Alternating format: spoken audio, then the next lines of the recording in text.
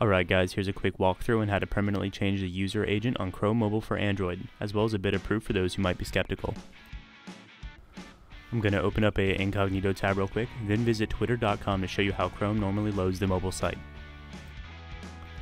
As you can see, the site redirects you to mobile.twitter.com, and we want to fix that. To do so, simply open up your favorite root explorer and navigate to Data, Local. Then paste in the Chrome command line file that we provided in the download link.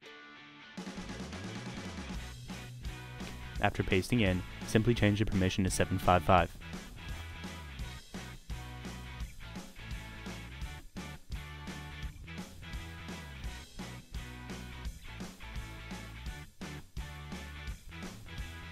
After the file has been placed in Data Local, then force stop Chrome, reopen it, and you're good to go.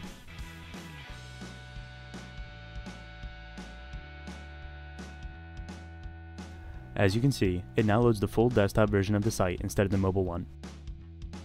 Thanks for watching, and check out droidnerds.com for more how-tos and Android news.